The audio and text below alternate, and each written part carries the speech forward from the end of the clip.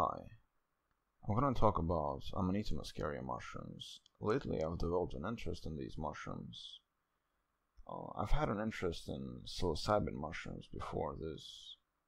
I've had a period of experimentation with the psilocybin mushrooms which lasted for about 2 years, and I feel like I have completely understood and can really encapsulate the nature of the psilocybin experience. And you could say I've mapped out the territory. So I lost the intellectual interest in the substance, but now my attention has fallen upon a new candidate for exploration, and it is the fly agaric Amanita Muscaria, the legendary red mushrooms from the fairy tales, based on which Santa Claus was developed. But that's another story for perhaps another video. So what I find interesting in the Amanita mushrooms, first of all, it belongs to a different category from psilocybin mushrooms, which are hallucinogens, boundary-dissolving hallucinogens, entheogens. The Amanita Muscaria is primarily dissociative. It is still considered an entheogen, considering its traditional use in many shamanic cultures, and it is still in use in many Siberian regions by Siberian shamans.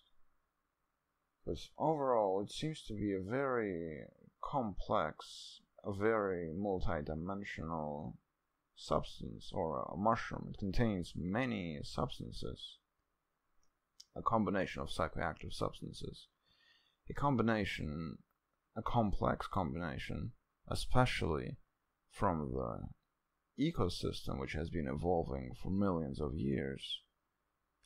They're always more interesting to experiment with, as opposed to isolated synthetic compounds such as, LSD.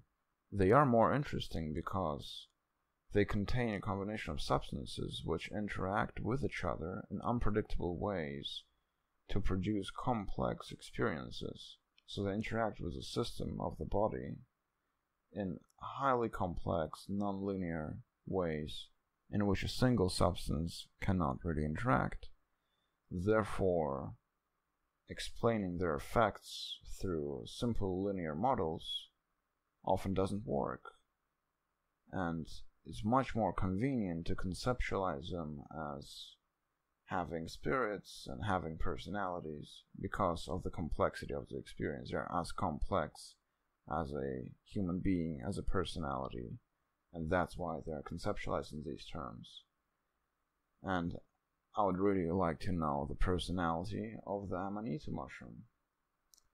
It seems to be a very powerful, a very intense substance.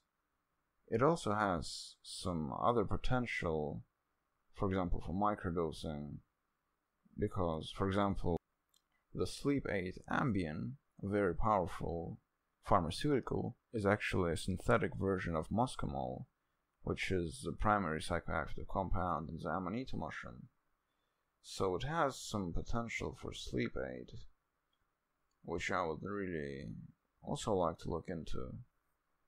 Right now, it's pretty much the peak of the season of the Amanita Muscaria mushrooms, so I'm going to try to find some. I'd like to find my own, because of sentimental reasons, I guess. But yeah, I'd like to find my own mushrooms, dry them up, prepare them appropriately, and I will report back when the experiments begin, and I will report back on my findings. Thank you for watching. Don't forget, take it easy, but take it.